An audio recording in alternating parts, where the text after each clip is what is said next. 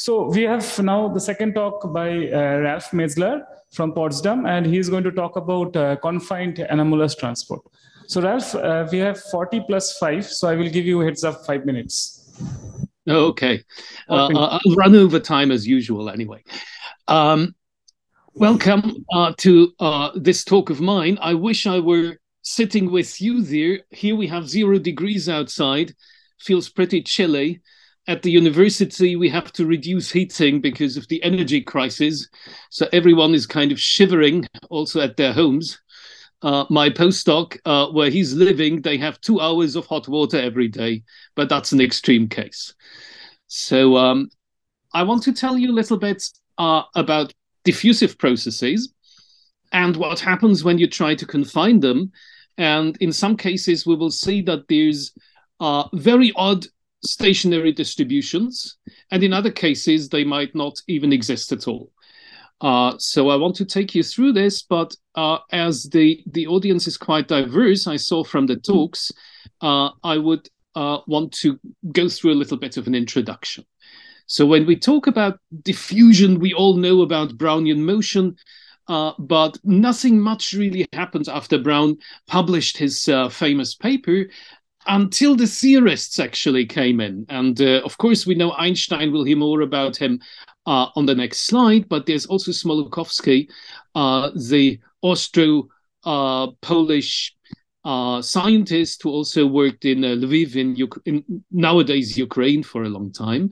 And then we have William Sutherland, the Australian scientist who more or less published everything Einstein published in the same year, but who got completely forgotten up until recently. This guy here is a very famous guy again. This is Paul Langevin. He came up with a completely different formulation of diffusion using fluctuating forces, a concept that is still very important in non-equilibrium statistical mechanics. By the way, do you actually hear me properly? No one waving the hand, so I guess, I yes, hope it's fine. I can hear you well. Very good, thanks. It's always a bit strange on Zoom when no feedback comes back. So let me quickly talk about Einstein and how he formulated the conditions for our Brownian motion. So first, I want to quote from a very nice but a book by Paul Lévy. Unfortunately, it got never translated into English. So you have to bear with my bad translation. So in his book on Brownian motion and stochastic processes, Processus stochastique et mouvement brownien, he wrote about the fact that what we typically describe is, of course, only kind of a coarse-grained picture. So he writes, the stochastic process that we will call linear Brownian motion is a schematization that well represents the properties of real Brownian motion, observable on a sufficiently small but not infinitely small scale, and which assumes that the same properties exist across the scales. So there's a lot of insight already, and actually he was teaching his fellow Parisians about a lot of properties of Brownian motion, for instance, the scale-free nature and the non-differentiability when you look at very small scales. Anyway, so Einstein, in his work, he postulated several properties, 3 of them, that are required to get to normal diffusion of Brownian process. He assumes a finite correlation time.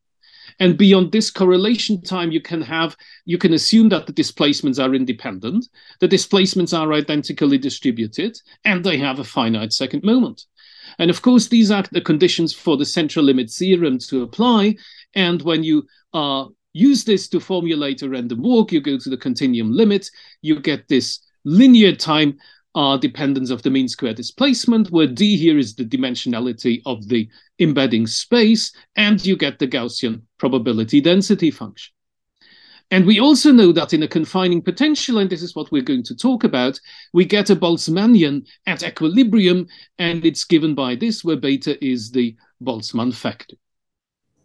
So especially in a harmonic potential, we have a Gaussian PDF. And of course, if we violate one of these or more of these conditions, we get non-Gaussian displacements, we get anomalous diffusion that I want to look at later. Anomalous diffusion, I want to understand when the mean square displacement gives like a power law of time and not linear in time. Okay, so this is where I grew up. I grew up in this little house down here in the valley in the Black Forest. That's a picture of from 100 years ago. And so I'm very used to being confined by some external potential. This is what also kept the people down here in the valley. And the other point I want to make on this image is that my big hero, the local hero I'm going to introduce in 2 slides from now, he's actually from up here on the mountain.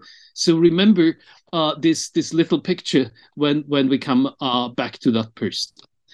Before I go there, confinement, as we just saw in the valley, is a very, very typical concept in physics. Of course, we use harmonic oscillators everywhere. This is our prototypical example for confinement. We can also view harmonic potentials as a lowest order approximation to any kind of symmetric confining potential.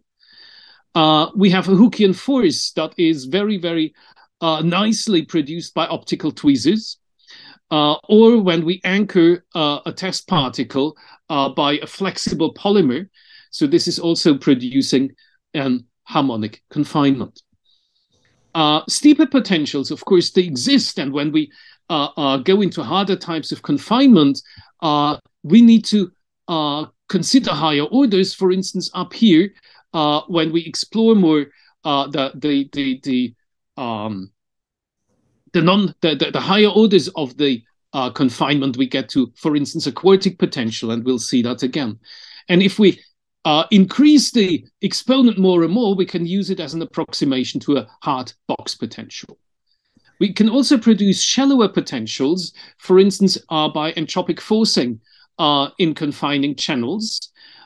We can have symmetric linear potentials as prototypes, and they can actually all be realized, for instance, in holographic optical systems.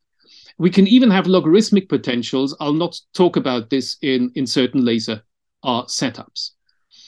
And we can also use them, confining potentials on a more general scale, as different forms of modeling. For instance, home ranging of animals. They always have to come back to their home range. Or we can use it to describe lockdowns in models for disease spreading or general complex free energy landscapes. So I want to talk about confining potentials of this power law shape. I just require C is larger than 0. And the central question is, what happens when we combine this with different processes for anomalous diffusion? But let me start with Brownian motion. So this is this guy. This is Eugen Kappler. He's the guy from the mountain. So really, his town is just beyond this horizon here. And it took me quite some time to get his picture eventually. But he was working in the Gerlach lab at Munich University, and this is the result of his PhD thesis. So he was interested in finding the best value of Avogadro's number from diffusion experiments. And you remember there's the Einstein relation connecting the diffusion coefficient and thermal energy, i.e. Avogadro's number. So his setup was he used a light source, and then here he had a tiny mirror, and this mirror was suspended on a long quartz thread. So it was actually performing torsional Brownian motion. So the angle of this mirror would slightly deviate due to bombardment by air molecules, but of course you have a restoring force due to the thread. And the angles are very small, so to this lowest order we can assume that this is like a angular Brownian motion in a harmonic potential. These are trajectories recorded on a moving film. So he used this mirror and then recorded the reflected light beam on a moving film plate.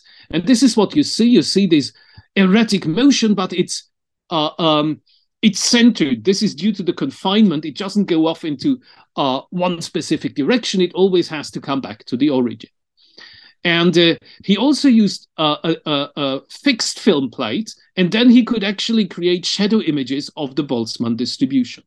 And when he converted this to a real plot where you have elongation and you have the amplitude, you see a really beautiful mapping out of a Gaussian distribution.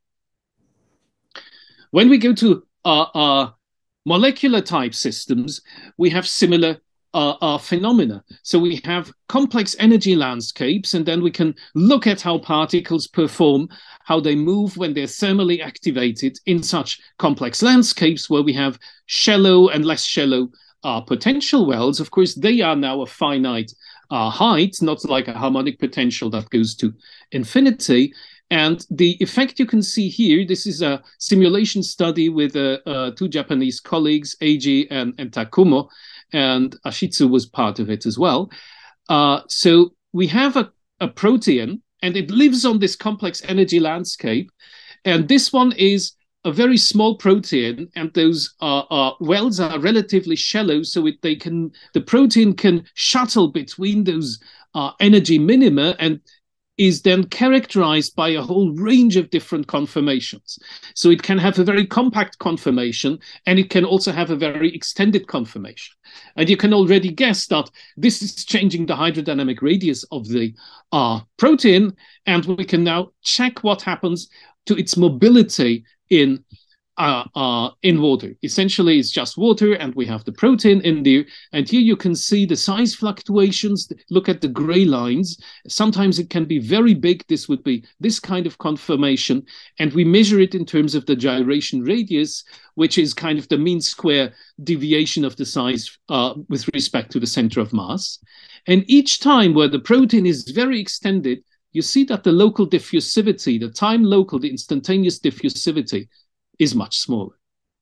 So this is one of the things that people start to appreciate when they use different kinds of tracer particles in, let's say, a complex environment like a biological cell. You don't only have size fluctuations as this, you can also have, one particle that's relatively compact, but there's another one coming in. They dimerize or have processes like this, so oligomerization, and this, of course, also changes then the local diffusivity, and you need to take it into consideration when you try to understand what you measured. Now, when we go to much larger proteins, one example is here. This was measured many years ago in the group of Sunny Shi at Harvard. Then the motion becomes much more complex, and they were interested in the relative diffusion of two tagged monomers in this protein. And what they found is anomalous diffusion, and they could map out more or less a harmonic potential that's confining the relative motion of these two tagged monomers. And they could actually fit it to some anomalous diffusion models that we were actually developing a few years before. But let me be a bit more specific and show you this simulation studies by Jeremy Smith's group from a few years ago. And there they were studying the very same protein by high performance simulations. And so here I have my cartoon of the protein. So we have this relative diffusion of two monomers. And of course, this motion is being facilitated by many, many local conformational changes. So you get a very complex conformational landscape. And what they observed just empirically from the simulations is that there are specific conformations, they're almost locked in. I mean, it's a three-dimensional structure, there's topology, so it can kind of confine itself, and it needs a lot of shaking to free it from these kinds of configurations. And they measure empirically a power law a power law distribution of the times that the protein is not moving. And when alpha is smaller than 1, you can see that the typical time scale for such a process that we call a continuous time random walk is divergent. And this was actually measured, and the phenomena is I think quite mind-boggling. So what they look at here is the is the position correlation function, and then they use different portions of the trajectory they simulate. The overall simulation time was 17 microseconds, and But first, they only take the first 100 picoseconds, 10 nanoseconds, 500 nanoseconds, and for each they calculate the correlation. And you see now that the crossover time to 1 over E is becoming a running function of the length of the time series. That's something we expect for these processes, but it's a very, very interesting effect. And when they look at the function of this crossover time as a function of the length of the time series, they see the expected power law that we can calculate from continuous time random walk theory. And if they combine it with the experimental results, they actually see this non-stationary behavior over 13 decades. So a single molecule with all its complexity, you have a very highly complex energy landscape, it produces non-stationary behavior over 13 orders of magnitude. I think that's quite fantastic. One of the effects, and I come back to that on the next slide, is when you then look at the time-averaged mean square displacement, it does not converge to a plateau as you would expect from the ensemble mean square displacement. I come to that on this slide. This is something that we calculated, Stas Burov and Ellie, and then later on with my PhD student, Johannes. So we use a model for this continuous time random walk. We can write it down in terms of these strange fractional diffusion equations. I'll not go into details, but the funny thing is, while the equilibrium distribution of the position at infinite time for this kind of process is a Boltzmannian, and the ensemble mean square displacement converges to a plateau given by the Boltzmann distribution, the second moment of the Boltzmann distribution, the time average mean square displacement behaves very different. Because when you take a time average, you average over the free part of the motion when you put it at the bottom of the potential initially, and the confined part. And what happens is a behavior like this. The process is non-ergodic, so time and ensemble averages behave different. So you have a linear scaling for the time average mean square displacement, and then it crosses over to a shallower power law, which is given by 1 minus this power law exponent that I introduced on the slide before. So this is very counterintuitive behavior, but you see it here. This is exactly explaining this behavior here, that it doesn't relax to a plateau. And we also see it here for a particle moving in the harmonic confinement of a harmonic tweezer. So we have these behaviors here, the linear slope and the second power law that will not converge to a plateau value. Okay. So this is kind of one type of motion that I wanted to show you for subdiffusive processes when we have these continuous time random walk dynamics. And now I want to go to two very different kind of processes. The first one, I'm sure you all heard about. These are Levy flights. So the name was coined by Mandelbrot, whose one of his mentors was Paul Levy. And to honor him, he called these processes Levy flights. And these are processes, think of a random walk. So we make a jump at every time step, but these jump lengths can be distributed according to this power law here. And you can see when mu now is smaller than 2, the variance of this jump length distribution is divergent. And in this case, we can again write a Fokker-Planck equation. Now we have a fractional derivative replacing the normal Laplacian, and we can do some calculations. And for a harmonic potential confinement, we looked at this many years back together with Hans Voorbu and Sune Jespersen. And there, the stationary distribution is again a Levy stable law. So again, it has a diverging mean square, a diverging variance. But now let's see what happens when we go to a quartic potential. This is old work. This is 20 years ago when my good friend Alexei Chechkin came up with this idea. And look at what happens. When we vary this mu, when we go from a Gaussian jump length distribution to smaller mu's, to these Levy flights in a quartic confinement, all of a sudden you can see that there is a stationary distribution, but it's bimodal. So it comes from this tendency of the Levy fly to perform these occasional very long jumps, and then it runs into these relatively hard walls given by the quartic potential, and it tries to run away from the center of the potential, and this is what's producing these multimodal, or here in this case bimodal distributions. When mu is 2, you have the Boltzmann distribution, which looks a bit flat here in this quartic potential. And you can see that when you simulate these processes over time, there's a clear bifurcation point when you start in the center. You start in the center, your particle is at 0, most probably, and then you see these two maxima developing at this bifurcation point.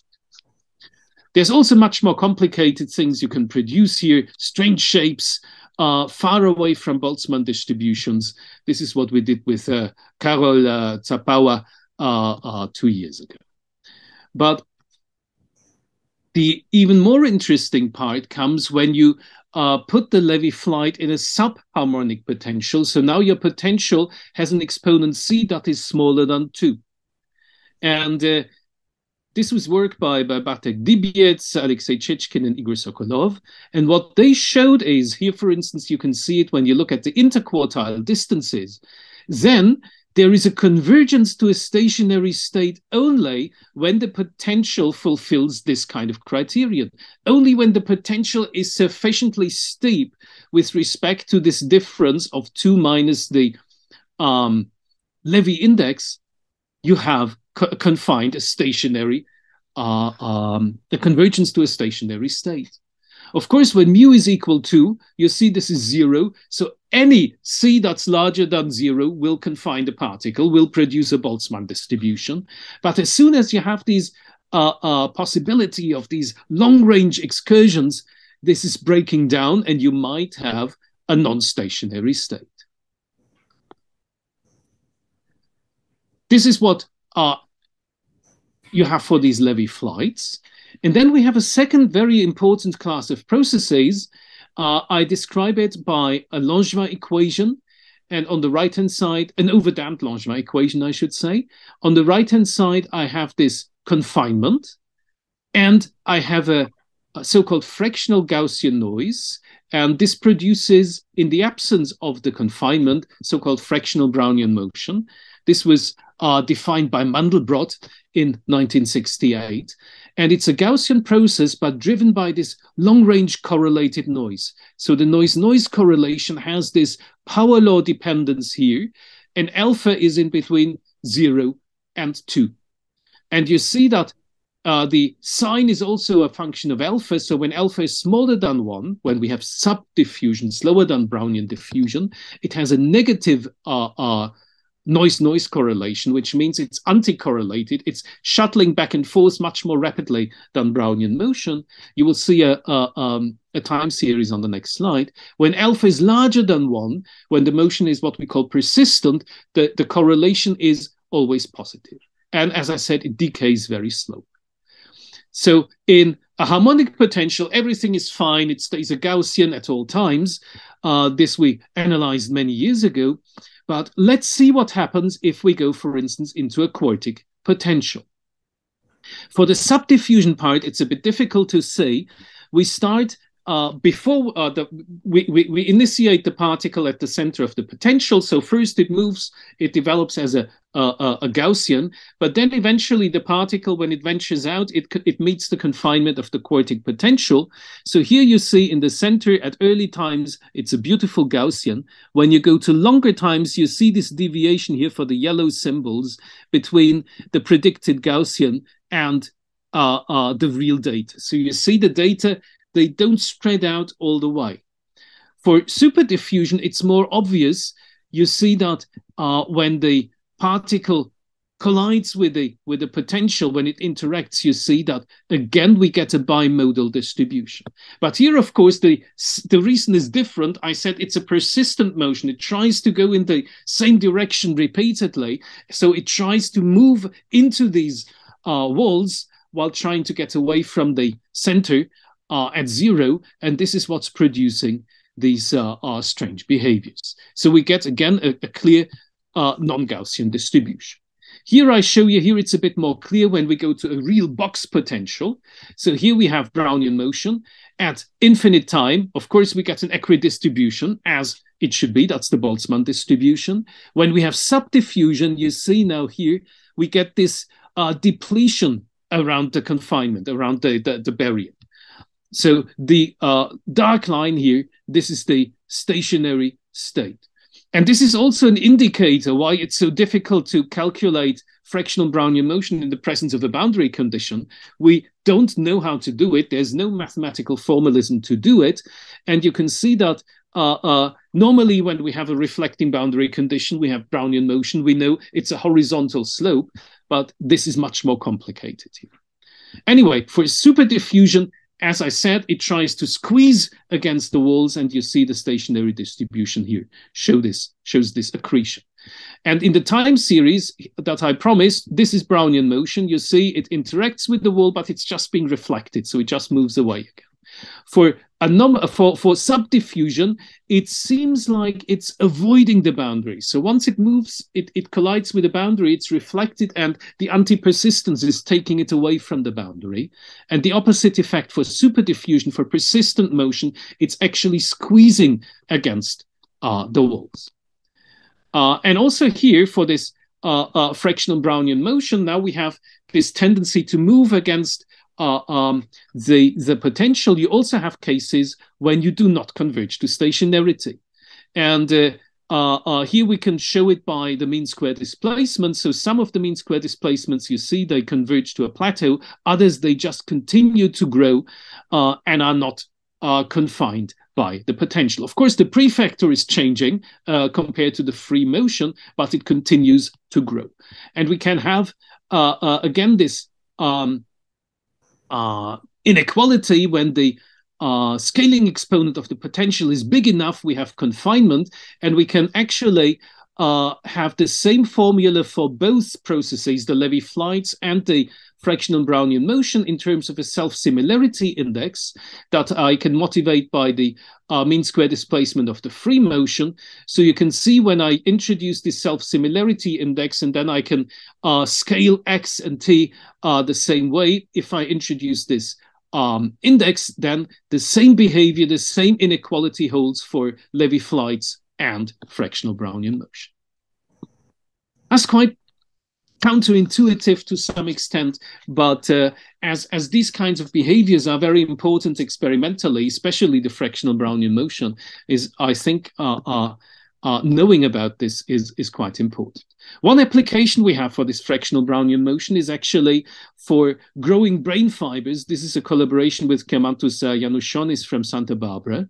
So they look at serotonergic brain fibers, and you see experimental traces here, and we try to model them by this random walk created by persistent fractional Brownian motion. Here you see one of our first simulations. Here you see a simulation in a typical brain shape. And what they observe experimentally is that the density of these brain fibers increases significantly where you have hard boundaries by the skull. And when we use this persistent fractional Brownian motion, we can actually reproduce very, very similar phenomena. Now, we have more reasons to believe why we can use this process, but I don't want to go into details here, but just want to show you that one can actually observe these kinds of behaviors in experiments. I will skip the Levy walk behavior quickly and use my last minutes to talk a bit about the data point of view of everything. Because typically we have data that we get from experimentalists. We don't exactly know which process is behind. Brownian motion is universal. As soon as we fulfill Einstein's conditions, we know everything should converge to a Gaussian. We have a linear mean square displacement. But once we violate these conditions, the process gets non-universal. We can have many different physical mechanisms that give rise to the same shape of the mean square displacement. One given alpha doesn't tell me which process is giving rise to it. It could be subdiffusive fractional Brownian motion. It could be a continuous time random walk. It could be something different. Now, even determining the alpha is not always easy. And our first attempt showed us that there is actually something that, I mean, we have to be careful. So this is an old study together with some friends where we had a very naive question. Of course, many people did that, but this was my personal experience here. We had an experiment in a normal water solution, a tracer particle. You would expect Brownian motion, no doubt. But when you just put a power law mean squared displacement and you fit it blindly, what we found in that case is that alpha actually turned out to be 0.8. Looks like subdiffusion, and actually 0.8 is very significantly different from 1. But of course, there's measurement noise and other effects that actually blur this power law fit and create an apparent alpha that suggests subdiffusion. So at that point, we thought if we use a different statistic to evaluate the whole thing, this might be helpful. So we looked at the mean maximal excursion. That's not the typical probability density, but it looks at the probability density that your particle has not moved further than a given distance from its starting point at a given time. And that gives you a somewhat more concentrated statistic. And by fitting the corresponding moment, we actually managed to recover the expected exponent. So this was my start into data analysis, and we've worked on this quite substantially. And I just want to introduce two different concepts. One is using classical observables, but many complementary observables. Not only mean square displacement, but you also look at correlation functions of the displacement and so on. And one of the quantities we came up with a few years ago is actually the power spectral density, but that of a single trajectory. So we define this power spectrum, which is the Fourier transform of my trajectory x of t. We time average it over an observation time capital tau, and then we take the absolute square and we divide by the interval length. Now, the normal power spectrum takes the ensemble average of this and takes the measurement time to infinity. But in typical single particle experiments, you don't have time to infinity and you only have a few particles. So we were interested in the statistic of this single trajectory power spectrum. And for instance, for fractional Brownian motion, we could do all the calculations. And here you can see some comparisons of what we predict and the real experiment. So you can see that the power spectrum for subdiffusive processes and for superdiffusion has these power laws that we predict. They have different slopes depending on whether it's sub and superdiffusion. But much more importantly, when you have a stochastic process and you average over a finite time, of course it remains a random quantity. So when you measure one power spectrum to the next with a finite time, you get small deviations in the amplitude. And we can calculate the distribution of these amplitudes and then compare to the experiment. That's what you see here. And there's no fitting parameter involved. Here we have the two-dimensional measurement. These are the red symbols and the blue line. And then we can also project it onto a single dimension. And this is then these are the blue symbols and the corresponding black line. So for the subdiffusion, we have these. For the superdiffusion, we get these features. And here you can see a deviation in the red symbols. And this is actually due to the fact that when you look at the trajectory more closely, locally, it's anti-persistent, it's superdiffusive. And then more globally, it's really moving and it's superdiffusive. And you can even see this in this kind of observable. So these power spectra are one of the observables that we really like, that we promote. And we also showed that they're relatively robust against measurement noise, against positional noise, and also dynamic noise that you have in all real experiments. This was just published end of last year. So in general, what we do when we get data and we want to classify what's the process behind, we can have decision trees as suggested by my friend Igor Sokolov. So we ask questions: is it ergodic, not ergodic, Gaussian, non-Gaussian, whatever. We can narrow down processes manually by looking at different observables. These observables got quite stronger by some work that was started by Erez Aguillon and the group of Holger Kanz in Dresden. And we used it, we developed it further and also compared to a big range of experiments. So it goes back to, again, work by Mandelbrot. And he defined 3 dynamic exponents that give you information on whether you have stationarity, on whether you have rare events, and whether you have correlations in your time series. And by this, we could actually manage to pin down processes given specific data. The last one I want to quickly touch on, of course, is not using classical observables, but using machine learning. This is getting more and more important. Everyone is using it.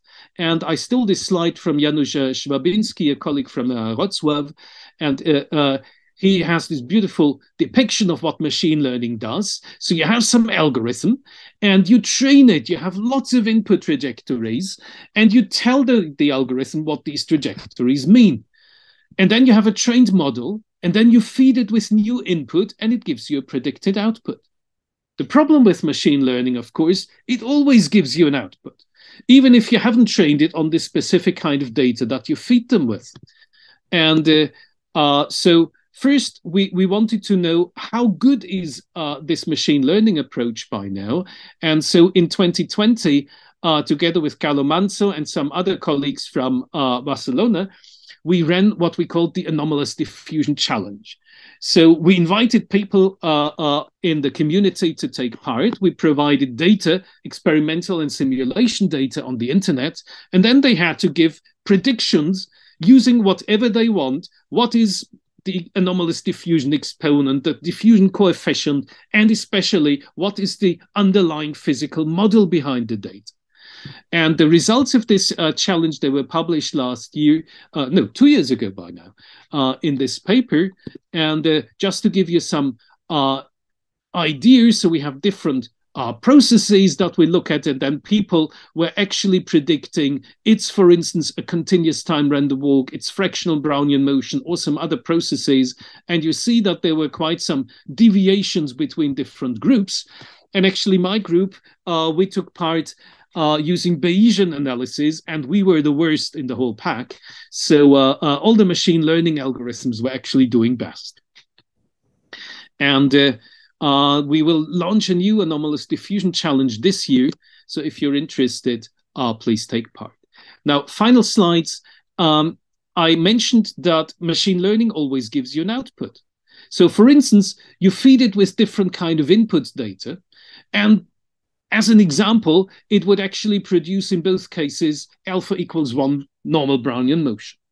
But if you ask more precisely what's going on there, and you would run the algorithm many times, you would actually realize that the real output would be either a very sharp alpha for real Brownian motion, or it could be a very distributed one. And you want to know, if you use this machine learning, how reliable is my output? Especially, it should give you a very bad likelihood for your output if you have never trained your system onto a given input data. And this is what we did in with my PhD student, Henrik. So we, of course, we continue in this, but the first kind of idea we published end of last year in this paper. So on top of the machine learning, Henrik puts a Bayesian analysis. So it compares many different outputs of the machine learning and then creates reliabilities, confidences for specific processes.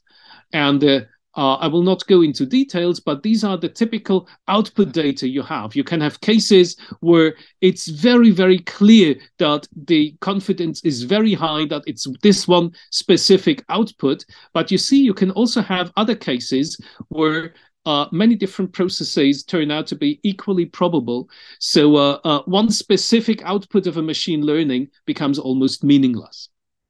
And now we're trying to do the same thing. For instance, once we combine 2 different stochastic processes, and you can see that, for instance, here where we have relatively clear-cut situation, but when we mix both of them equally, you see it's less likely to tell them apart than, of course, when you have clearly one dominant process, and so on. So we're continuing on this, and I think this machine learning is great, but you need to know a little bit more. You need to know about this black box problem.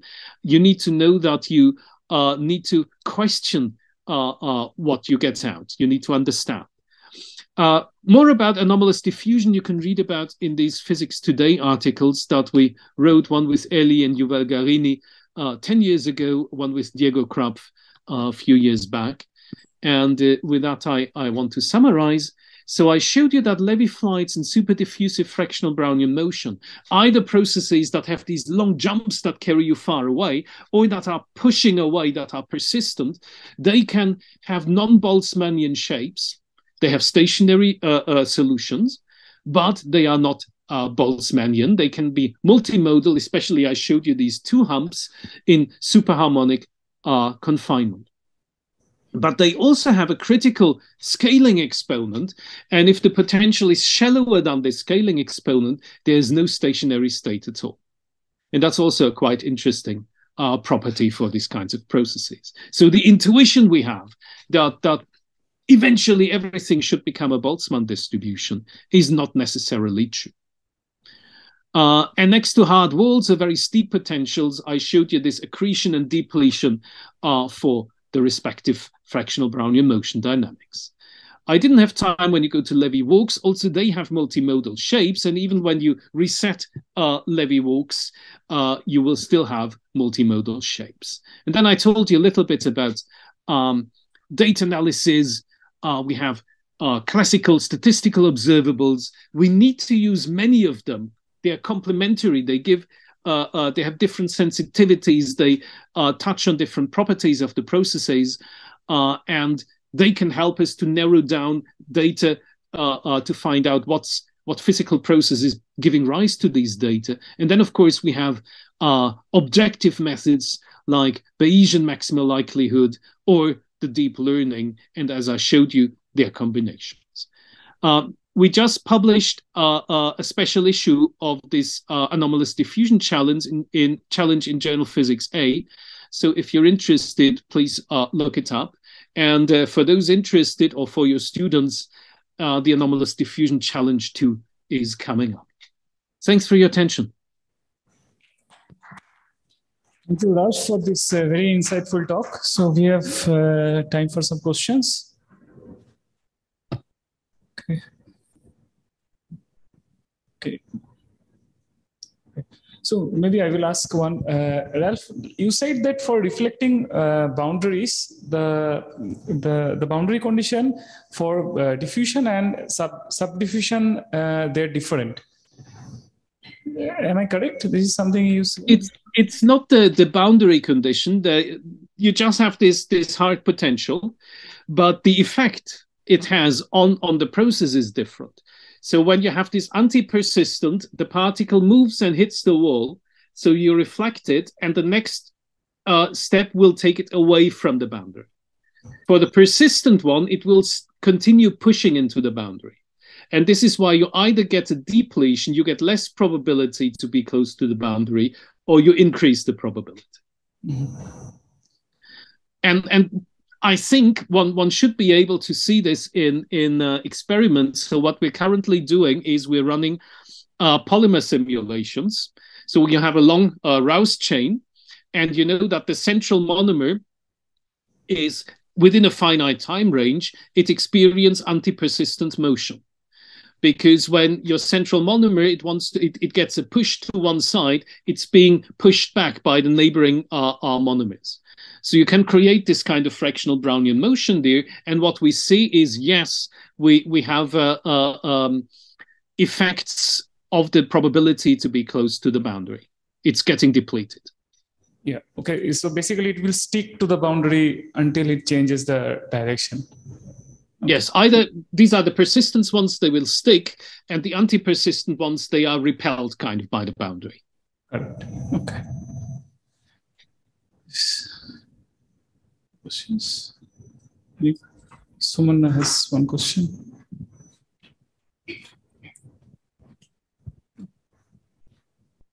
So you talked about this non-Gaussian displacement distribution. So I just wanted to check whether, is it just an issue of the case that the system explores the phase space partially? Because a lot of systems shows this similar kind of thing, and it happens at for example, in glassy systems, like the time scale is the, and maybe the other system, like the confined system that you talked about, there also, because in some confined liquids also there exists class transition. So is it just the time scale issue? It can be both. I mean, non-Gaussianity is an extremely popular topic at the moment. So when you go to these continuous time random walks, for instance, they are always non-Gaussian. And there you have exactly what you say. They don't explore phase space evenly, because they get stuck, very long time scales. They get stuck at one point. And one of the effects is a non-Gaussianity. For the glasses, I think what might happen there, of course, they're very heterogeneous.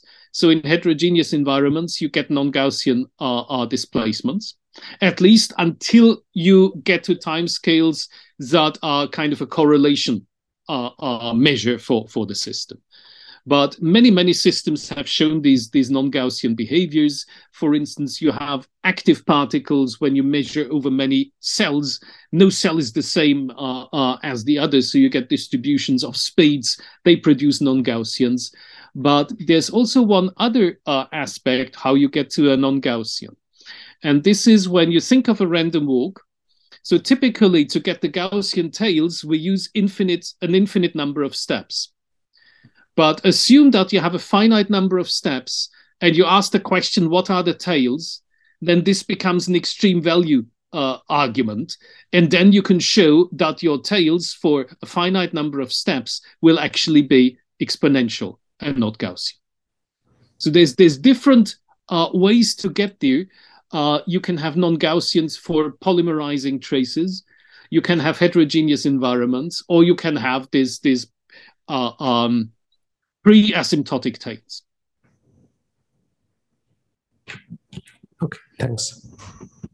Okay, so if there are no more questions, so let's thank Ralf.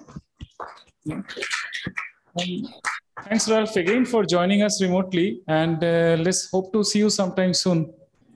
I am really looking forward to some good Indian food again, okay. And yes, I'll be there.